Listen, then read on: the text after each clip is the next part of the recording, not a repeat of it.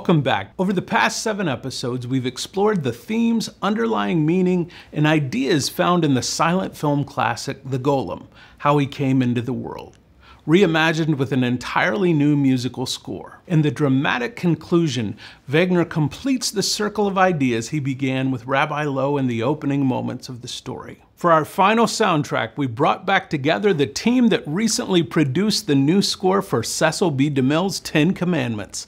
This trio consists of Los Lobos' Steve Berlin, Stephen Drozd of the Flaming Lips, and jazz drumming legend Scott Amendola.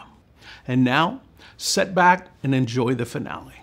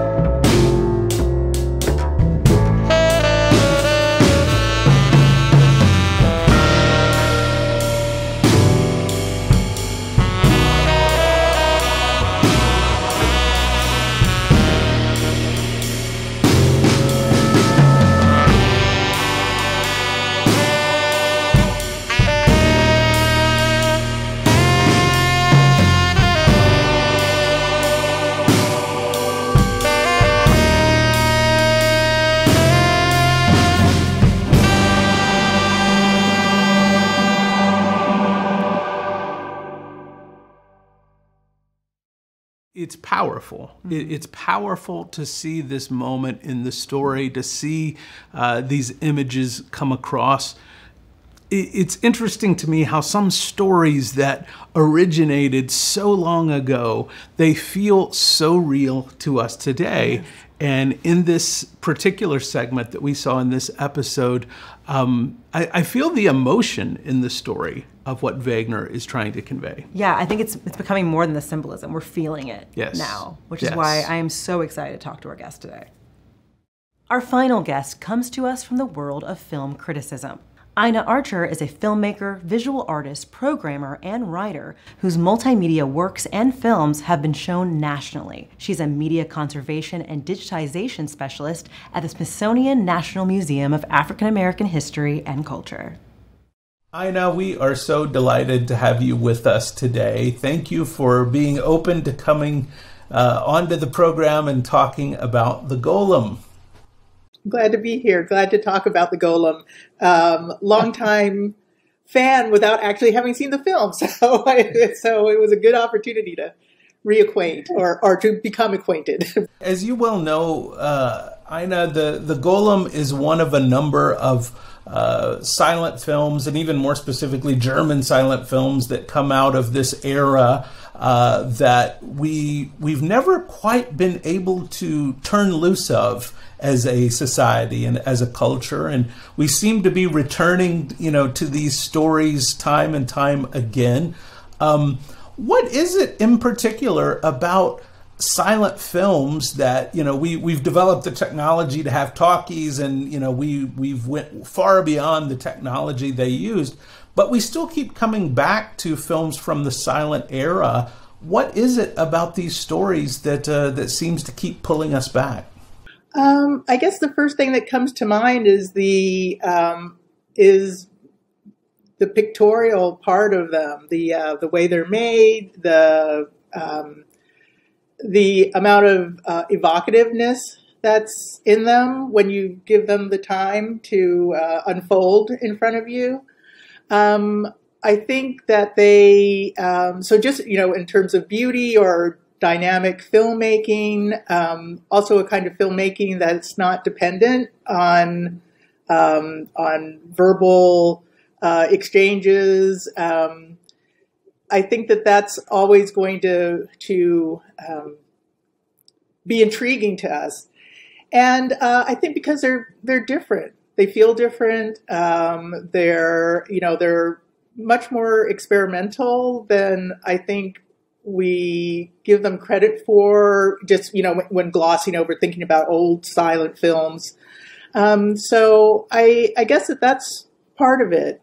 And, as silent films weren't ever really silent. So there would have been some kind of score or soundtrack or narration or some other kinds of engagement in the room that would add to the exchange with the audience with the piece that they're watching.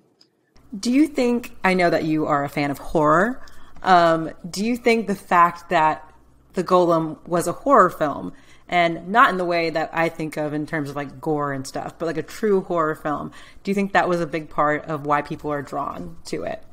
Definitely. I think that's, how it gets on people's radar as a early horror film. I certainly think that that's, adds to my interest in it, and it's a different way of, a different context for it. So I think that that's definitely keeping the film fresh, and the horror genre kind of allows so many different kinds of interpretations, ways to move into storytelling that you might not necessarily encounter. So I think the horror part of it is a great way to help us visit film histories that are going on all over the world. Actually, it kind of unites the genre, kind of pulls together different nations, different kinds of interests, and lack of gore, but it could be pretty violent sometimes, just the same. But my imagination can imagine the violence. Ida, as you watch the Golem, recently, what were some of the things that struck you about this story? How did it speak to you? Well, one of the things, I actually had gone to see Candyman just a few days before, and I was thinking a lot about, the original Candyman, of course, but watching the Golem, I really ended up having a lot of thoughts about Candyman and some of the parallels that happen in between the films. I'd always been interested in the Golem figure, just because I think he kind of circulates outside of the film, sort of generally, that his iconic, Dutch boy Bob and his, and his kind of amazing expressive face. So it was, having known of the Golem as an image, to see the narrative around it was really enjoyable, and that it's and that it so resonates with the Frankenstein myth and Frankenstein movies. But I also really had these thoughts about the myth side of the Golem story and the created myth that is present in Candyman, and how the Candyman myth in the original film, I think it's a little bit different in the newer film, the new film. The idea that this urban legend that animates a particular location and space is something that is needed both to help the community understand difficulties, but then is also in some ways attacking the community, or not attacking, but sort of trying to burst out of that same space. When you said that, I've never put two and two together about how many horror films are based around myths and urban legends. I just have never put those two together. I mean, I personally myself will never say Candyman 5 times. It's like, I'm not doing it. And how those myths kind of stick with us. And I had never really thought about it from that point of view. Thank you for saying that. And evoking this creature, so saying it 5 times, or that he has that the Golem has a word that, brings him to life, and that he has to be kind of called out to, at your peril, perhaps. So, and just why that story kind of persists. Do you see anything in this story of the Golem that could speak to our future, to where the story of the Golem could go from here? I guess I overall tend to feel that strong movies are always a great indicator that a future is possible. And I like that the film has what appears to be a positive ending, and that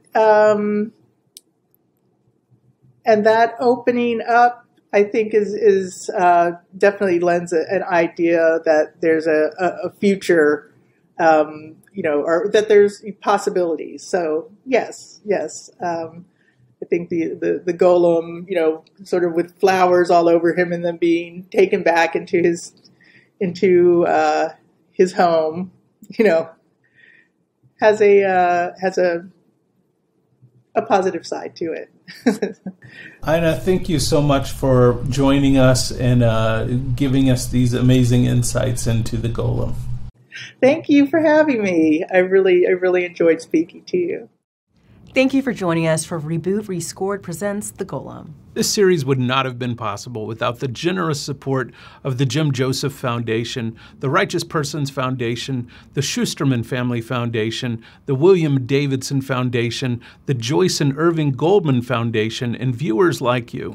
To learn more about this film and the work of Reboot, visit rebooting.com. Shalom, and see you at the movies.